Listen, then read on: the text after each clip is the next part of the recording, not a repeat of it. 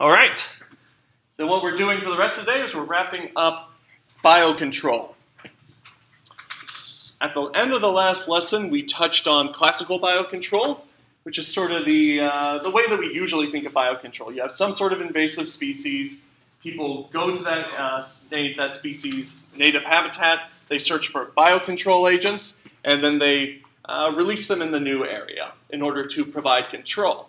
However, there are lots of pests that require biological control or have biocontrol agents that are native to the region. And so you can't just go out there and find new biocontrol agents for them. What we should try to do instead maybe is to enhance the biocontrol we have so that we are providing generally just more control overall than we had before. And so this generally falls under two major categories. We've got conservation and augmentation. Two different sort of philosophies on how to do biocontrol. So we're going to cover those today. We're focusing in at first on conservation.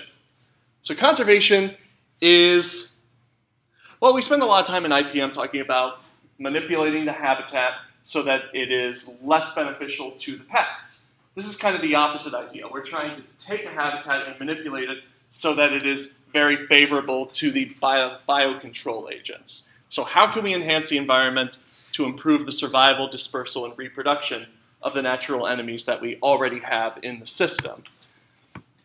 And so again, the basic idea is that we already have natural enemies, so let's get them up and running. And primarily this helps us to control pests that are already established in the system and already have natural enemies that work against them. And so pretty much the clearest way to get at this, sort of the most obvious, is to avoid, reduce, or eliminate as many broad-spectrum pesticides as we can.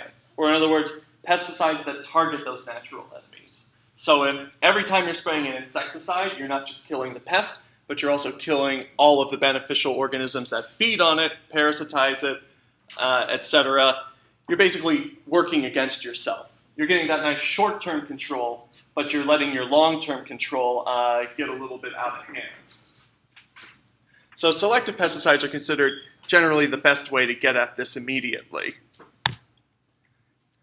So when I talk about selective insecticides, there are two major ways in insecticides. This is selective chemistries in general. So when we talk about selective pesticides, there are two major ways we can get at this. The first of which is through the use of the chemistry spectrum. The idea that not all chemistries are going to be broad spectrum and harm everything, but that we have a whole range. We have some chemistries that are going to be more targeted towards the pest, and we're going to have some chemistries that are more broad. And we just call these narrow spectrum versus broad spectrum in pesticides. With the narrow spectrum, also known as selective pesticides, being those that are toxic to a specific target species, or maybe to a specific family of pests. And since, at least in the case of insects, you tend, and as well as in a lot of fungi, you tend to have distinct families that tend to have lots of pests, whereas beneficials tend to fall under other families. Oftentimes, just having a pesticide narrowed down to a family is enough selectivity that you'll kill the pests. Maybe you'll kill some related non-pests, but you're not going to kill a whole lot of your beneficials. Then on the flip side, we've got obviously the broad spectrum pesticides, those where the chemistry is designed to be toxic to a broad range of organisms. So you're not just killing your target pests, but you're also killing the beneficials. It's sort of an indiscriminate spray.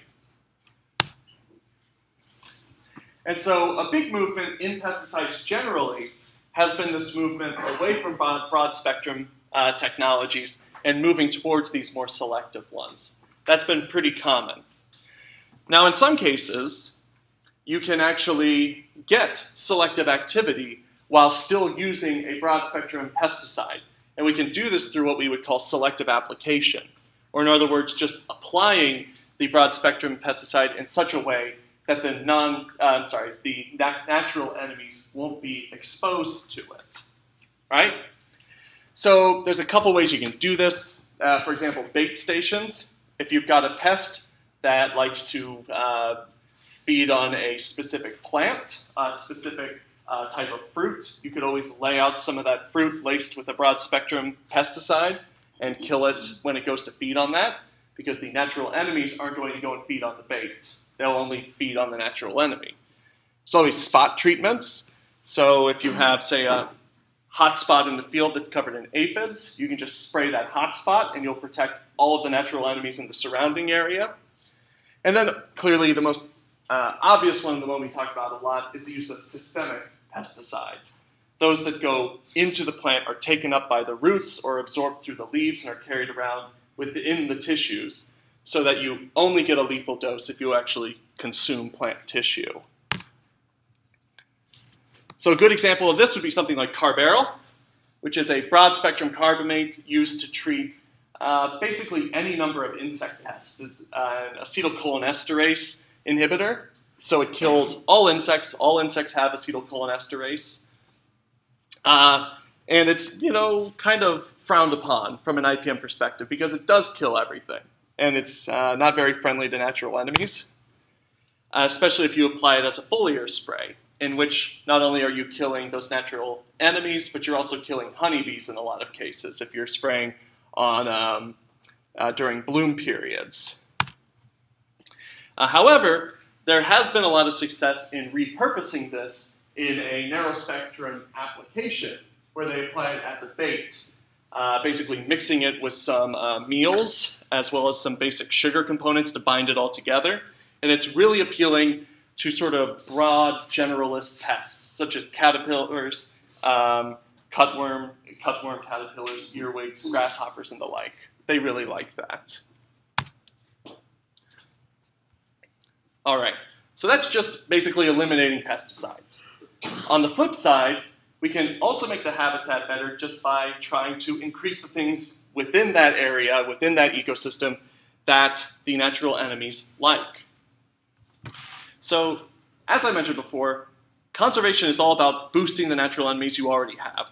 So they exist in these agroecosystems, but oftentimes they're kept at pretty low levels because they're not super well adapted to the conditions we have there.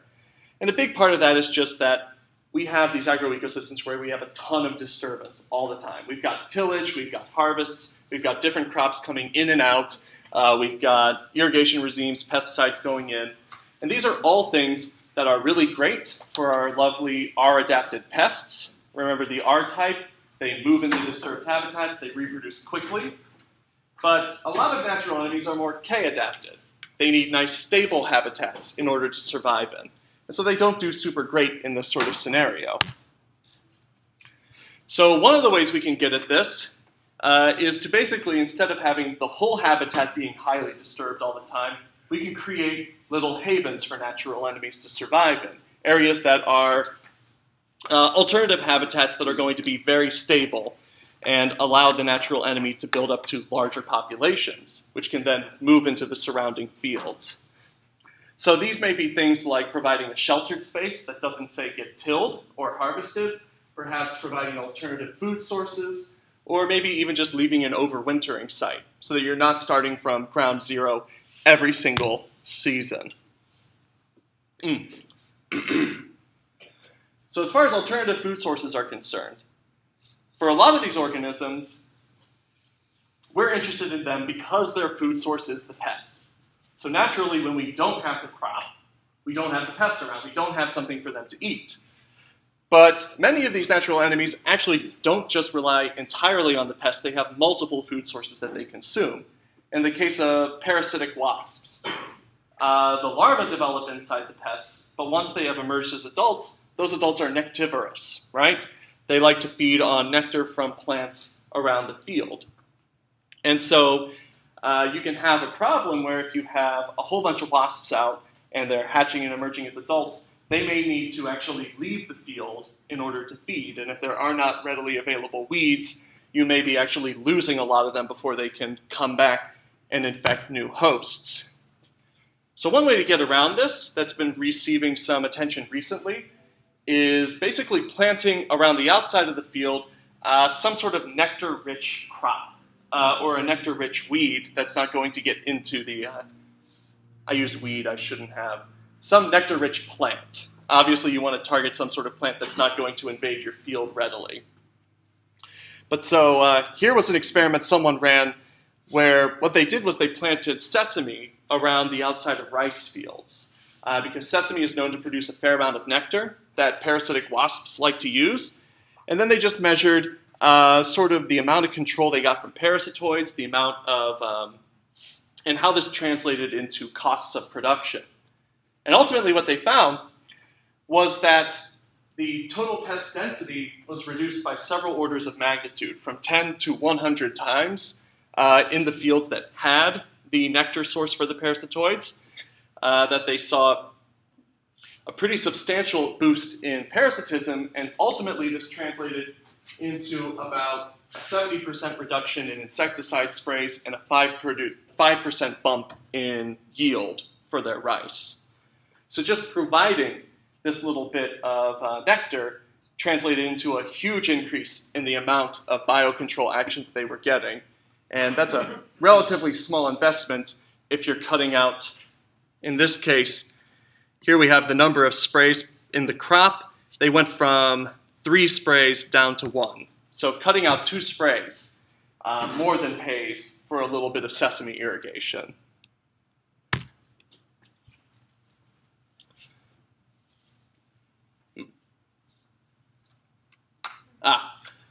Alternatively, a lot of these parasitoids do need something to reproduce in, even if the crop is gone. So if you have a crop out there, you've got lots of aphids, and you've got, say, parasitic wasps laying their eggs in them. As soon as you harvest that crop and remove the aphids, the parasitic wasp can no longer complete its life cycle. It needs to leave the area to find somewhere to survive. And so one thing that's been suggested is planting alternative hosts adjacent to the field, something that will maintain aphid species over the off-season. And this will be just sort of a reserve for these wasps to move into, and basically maintain their life cycle over the winter, so that in the spring when you replant, they can just move right back in and start providing control immediately. Does that increase the likelihood of outbreaks by having a stable population? That's a good question. Ideally, what you would do is you would try to match it up so that the pests, the aphids that are being maintained on those weedy banks, aren't going to be the aphids that are in your crop. So ideally, trying to target a different species, but something that can support the wasps. However, it is not unheard of for these sort of reserves to be a source of inoculation. And so that's something we'll touch on a little bit later, but that's a really good question. But so this is being done in some areas. In Salinas, they use these weeds in between sort of lettuce plantings to support aphids and keep the parasitoids around. I said lettuce, I meant broccoli, excuse me. Well, would they work for lettuce too? Yeah, in theory. I know that this has been actively cultivated in relation to broccoli, but I don't see any reason why it wouldn't be used for lettuce as well. Thinking outside of the parasitoids, because that's kind of what we've been talking about here for a bit. Alternatively, you can maintain predators, such as beetles, through the same idea. You would provide them with something called a beetle bank. This is a strip of grass or any number of perennial plants that are from the region. Basically, you just sort of strip it out so that it is within the field that you are growing. Sort of these nice lines of a little hump about 1 to 2 feet wide, stretching the length of the field. And this is just a reserve that when you harvest, the beetles can move from the area, from the crop, into this reserve area, this beetle bank.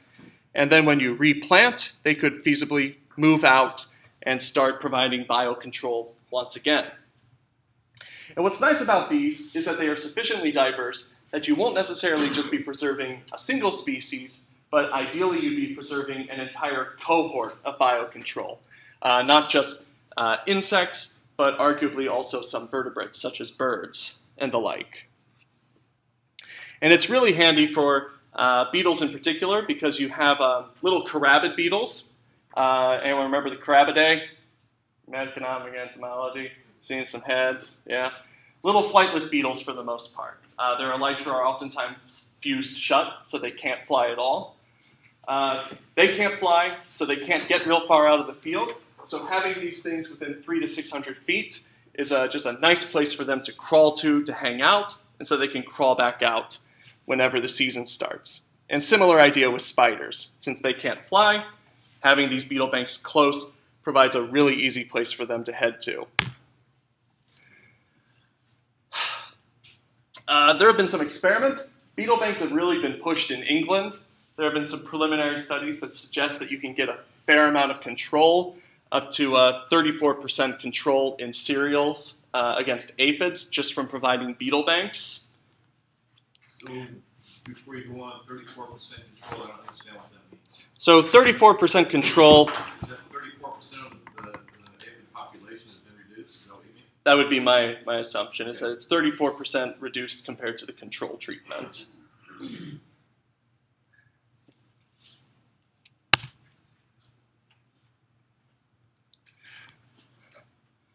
And then on the flip side, as far as maintaining these habitats and making the habitat more helpful, you can also reduce the amount of crop residue removal. So people may see a conflict with this as well in the sanitation we talked about earlier, but oftentimes in the interest of sanitation, right, we will harvest our crops and then we will take whatever is left over in the field and it will be tilled under. It'll be burned, maybe it'll be completely removed from the setting. And this is ideally going to reduce the amount of pathogens and pests that are maintained in the field for the next season. On the flip side, in some cases, you may have biocontrol agents within that trimming. You may have things like parasitic wasps hanging out inside of pests that are left in there. And so by harvesting them or burning them, we may be reducing our reserves of biocontrol moving into the next season. So kind of a double-edged sword. And so what they found is that in some cases, you actually end up ahead of the game if you leave it behind. If you leave all of your trimmings in the field, just because you will retain those biocontrols and the biological control you get is better than the benefit you get from removing the pests in the first place. This is recommended in some things like eugenia, which is an ornamental plant, but they found that leaving the trimmings for 1 to 2 weeks provides enough time for the parasitoids to emerge, and so that you basically don't have to leave them all season, but you can trim them, leave them for 1 to 2 weeks, and then clean them out, and you'll still maintain your biocontrol while removing all of that extra sanitation material. In India, they actually ran an experiment looking at this. So traditionally, when growing sugarcane, the policy is that you would harvest, remove all of the extra material from the field, and then burn it somewhere off-site. And ideally, the idea here is that you are removing the overwintering host for these guys, the sugarcane leafhoppers, and you're just reducing that initial pest inoculum. However, in some fields, these sugarcane pests aren't a huge problem because you have a lot of parasitic wasps that are feeding on them and are keeping those populations low. And so when people would remove the sugarcane, what they found was that a pest such as the leafhopper that wasn't a problem the year before may be a problem the next year because they lost all of their biocontrol. So they ran this experiment where essentially they harvested sugarcane at a number of sites. At some of them, they left the sugarcane there over the off-season, just hanging out. And some of them, they did the traditional cleaning. And so these are the results they got. Here we have the density of the pest as this black line. And then we have the rate of parasitism in the gray bars. And so on this site, we have one of the sanitized sites, right? So essentially, they removed all the sugarcane. And what you can see is that as the season progresses, the pest density grows, and it takes a while for the biocontrol to establish itself and to increase the parasitism rate.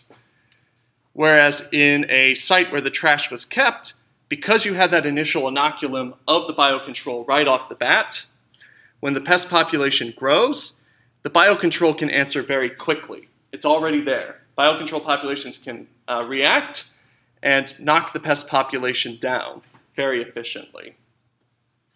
So essentially, it's just a case where sanitation may actually cause more problems just because you are removing that initial biocontrol inoculum.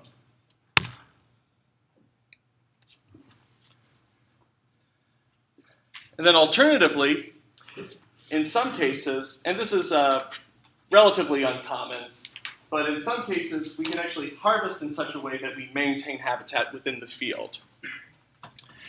Basically harvest in such a way that we remove the habitat for the pest, but save some for the natural enemies, at least enough that they can recolonize quickly. Right, exactly what I said. Alternative harvest techniques to keep the natural enemies in the field so they will recolonize quickly.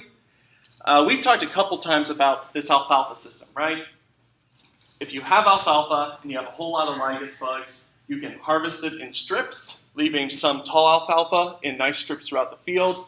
The lygus bug will move there, stay in the alfalfa, and they won't just all fly out and move to a crop such as cotton, where they cause a whole lot more damage.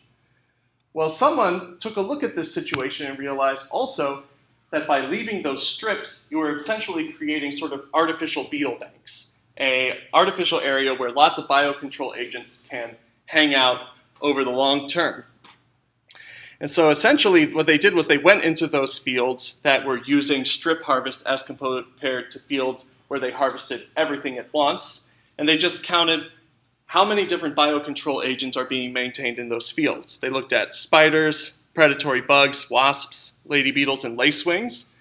And what they found was that with the gray bar being conventional, so harvesting everything all at once, whereas dark being a border treatment, which would be a strip or leaving a narrow border around the field of alfalfa that's untreated, we can see that there are substantially more spiders, bugs, and wasps being maintained in these strip or border harvested fields. Very little impact on the ladybugs and the lacewings. My guess would be that this is because ladybugs and lacewings are relatively strong flyers in comparison to things like wasps and bugs, which are either very small or just aren't generally good flyers, or things like spiders that don't fly at all. So they need some way to walk into a habitat that's protective.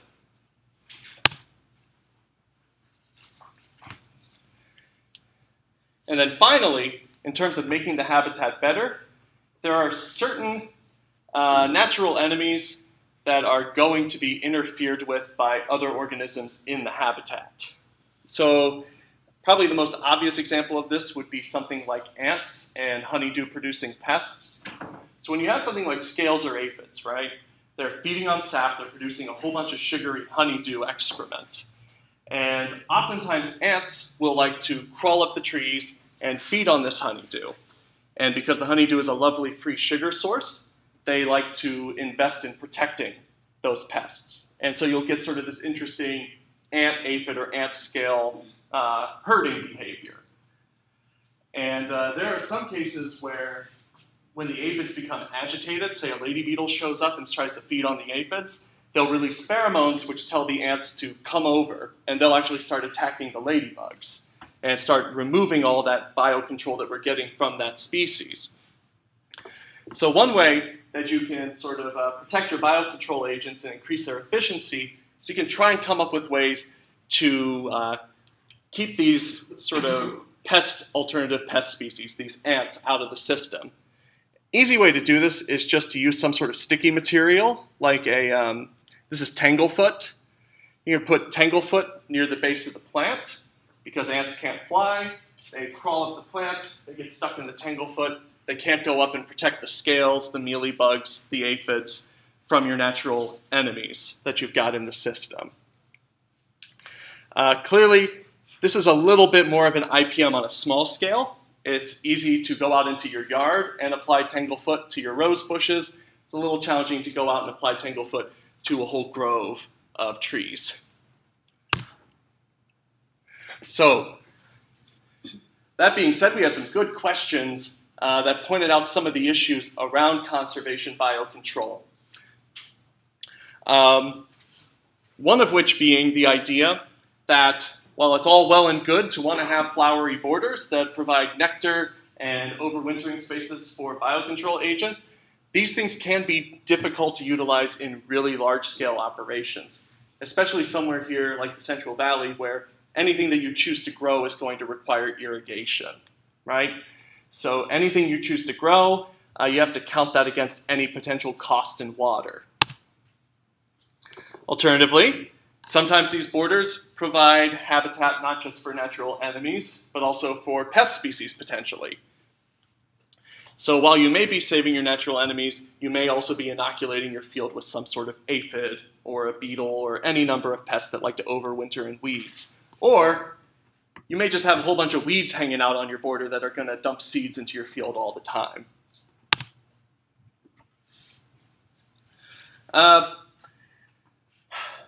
Also, these plants may be a good harbor for various plant diseases. And so you maybe have a nice little plant virus harbor so that when aphids move in, they can just sort of transmit diseases into your field directly. And then finally, it is an investment of time and money.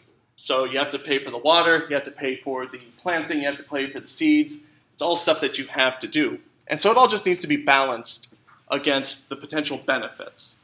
So if you're an organic grower and you're trying to avoid applying chemicals as much as humanly possible, then maybe these are a really good investment.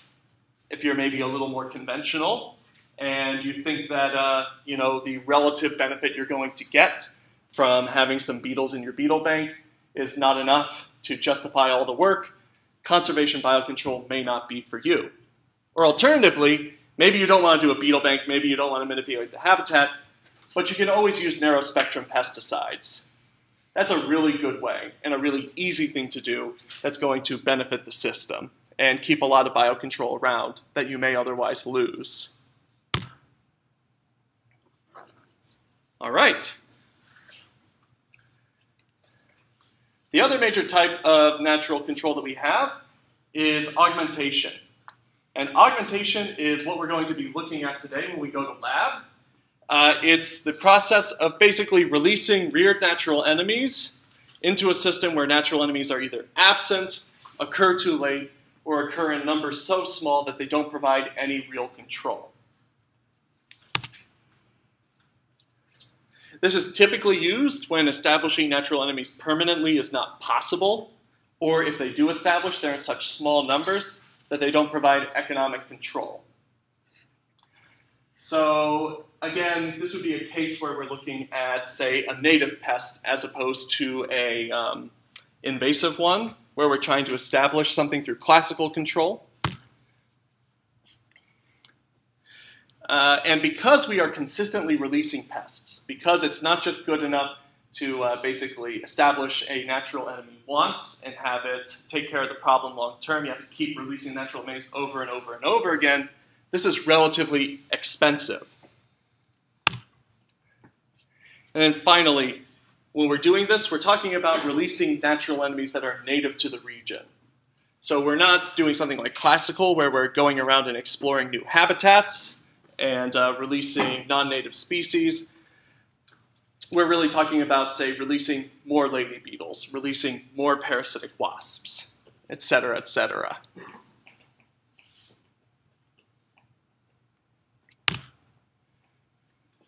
So two major types of augmentation.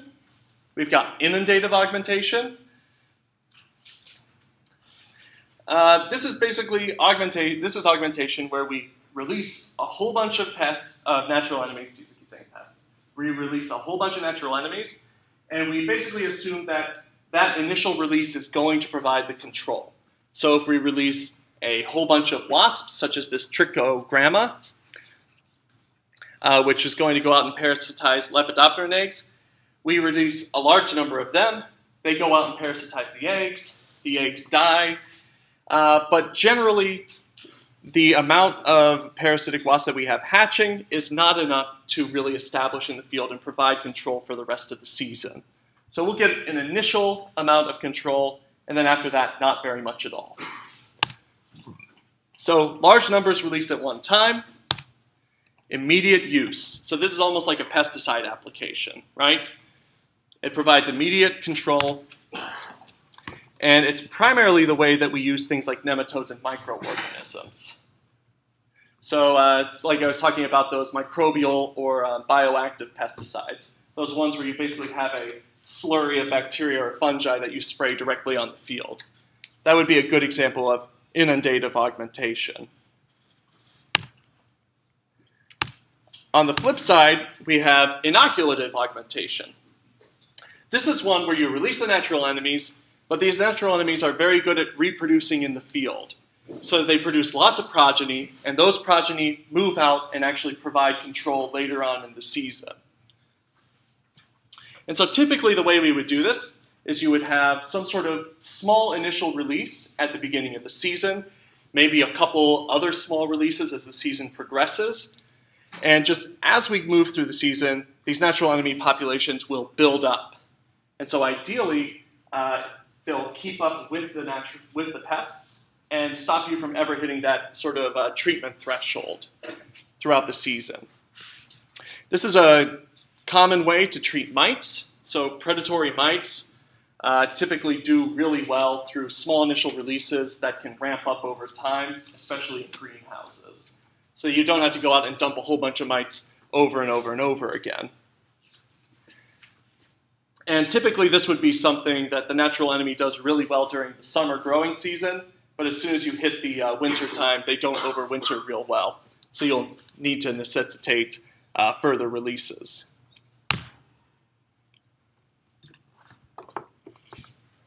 All right. So as far as biocontrol is concerned, we've spent a lot of time talking about insects, a little bit of time talking about pathogens. There is another type of biocontrol that's gaining a little bit of interest but hasn't taken off hugely yet, and that's the use of nematodes. So there are these entomophagous nematodes, or basically nematodes that like to feed on insects, especially insects that have a stage in the soil. And so what's kind of nice about these is that essentially, because they're nematodes, they're very small, you can rear them in sort of a nutrient broth, and then you can just apply that broth to your field using a sprayer. And typically this would be done so in sort of an augmentative fashion. You know you have insects in the field, you apply the nematodes, they provide some sort of short-term control. Typically the way these guys work is that it's not the actual nematode that kills the pest, but rather that the nematode is a sort of vector for pathogenic bacteria that will kill the insect. So you basically would, say, apply some sort of gel, a clay matrix, or a spray to the soil that contains the nematodes or nematode eggs. These nematodes would then hatch, move through the soil, and whenever they find an insect, they would burrow into it, inoculate it with the bacteria that they carry, and basically just feed on the insect until it dies, and then crawl out. So what we have here is what appears to be some sort of coleopteran larva, so a little grub that was living in the soil. It's been infected by nematodes, and it has died, and someone broke it open just to show how many nematodes were inside of it. And that's what we've got scattered all around it. Or just so those nematodes didn't kill that. It was the bacteria that they carried that killed it, right? Is that what you're saying? Typically. Typically the bacteria will kill the nematode, and then kill the insect, and then the nematodes will just sort of feed off the dead insect until they're ready to emerge from the system. I was going to say, that's a lot of nematodes. Are we sure that didn't kill the insect? Yeah, no. Alternatively, people are trying to find lots of ways to apply biocontrol agents in a way that is easy for growers. So we've got sort of rigs like this where people can mount containers of predatory mites onto the back of their tractor, and this guy's just driving through a strawberry field and sort of shaking the mites down onto the plants as he moves along. Whenever we go to Mulholland Farms, what they do is they have the parasitic wasps. These guys, Aphytis malinus, inside little cardboard containers, just sort of almost like little, I guess it's like a soup bowl, essentially. Those soup bowls you can get at the supermarket where you have a plastic lid. You just go out into your citrus and you pop the lid off and all the little wasps fly out. And so what people often do is just ride around on the back of an ATV, you know, and pop one open, you know, every time they enter a new acre and release them that way.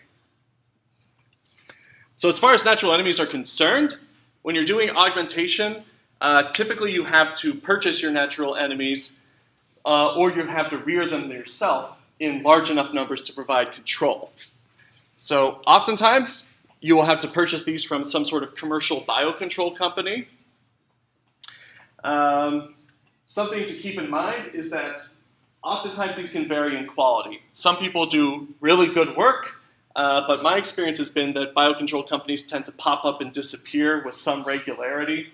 And so some of those companies are not doing as good of a job as they could be, or they're new and they don't have their techniques worked out yet. So you might take a while to find a company that you like working with. And some growers basically have just thrown that all out the window and said, you know what, we can raise our own insects easily enough. So they just have their own biocontrol rearing facilities, which is what we'll be seeing today in terms of Mulholland Farm. So challenges. There are challenges to all sorts of control, and augmentation is no exception. The biggest challenge with augmentation is that it is prone to failure. And the major reason that it's prone to failure is that when you're releasing a natural enemy, it is basically primed to come out of whatever container you have it in and immediately start attacking the pest. So if for whatever reason the predator and the pest are out of sync, then you're not going to get very good control. So say you release it when the pest is not in the right life stage to be attacked. Maybe you bought a poor quality natural enemy, so the company you bought it from is producing a pretty weak lady beetle so that they aren't very good at hunting. Alternatively, like we talked about last week, there's always the possibility that when you release the natural enemy, they aren't going to be very well suited to controlling pests in a very small field. Things like lady beetles, they tend to migrate from the field as soon as you release them if they are in large enough numbers. They don't like to congregate in large groups. And so, you may ultimately get very little control with releasing them in big numbers. I see ladybugs congregate in large groups. Oh, yeah? Yeah, hundreds of them. Oh, like on the sides of houses? Yeah, and what it's called? Yeah, the Harmonia axyritis. They like to do that for overwintering. Yeah, but they don't tend to hunt in large groups. We should go up to Ladybug Trail up the South Fork. Oh, you do get a fair number up there, too? Yeah, they just start breeding in the snow. Millions of them. So I guess I'll put a caveat on that. Most insects do like to get together in big groups when they're doing it. But, that's why it's called the Ladybug Trail. Yeah, exactly. Yeah. That's pretty cool. That makes sense. Yeah, and with the, so the lady beetles you get in the house, they're a specific species, the Asian multicolored lady beetle. In their native habitat, they like to mate on the sides of cliffs. So they like nice vertical surfaces that have earth tones. So they found in the United States, especially in regions like this where we don't have a lot of cliff sides, they like to mate on the sides of houses, especially if the houses have kind of a nice earth tony, sort of a beige color to it. They find that really attractive. So they can get in there. I had thousands of them inside my doghouse. Oh, really? Inside your doghouse? Inside the doghouse. How'd the dog handle it? He didn't care. They were biting. All right. He come out like 20 or 30 of them. As long as the dog doesn't mind, I guess that's not a big problem. I think the Asian multicolored beetles are kind of stinky. Like they smell, I think they smell kind of like rotten cabbage. So I don't like having them around. But that's really my only complaint. And then finally, before we go, just wanted to touch on biocontrol of weeds. So we spent a lot of time talking about insects, and that's because in agricultural systems, insects are really the best studied in terms of biocontrol. There is some biocontrol of weeds, but we find that it's relatively uncommon in crop systems. Typically, most biocontrol of weeds is done out in large sort of rangeland areas. And there's a lot of reasons why we don't do real well controlling weeds with biocontrol in agricultural settings. Most of which is that overall there's just too much disturbance for natural enemies to really establish nice stable populations. And also because, in general, biocontrol requires that the pest stays available at low concentrations to maintain a biocontrol population.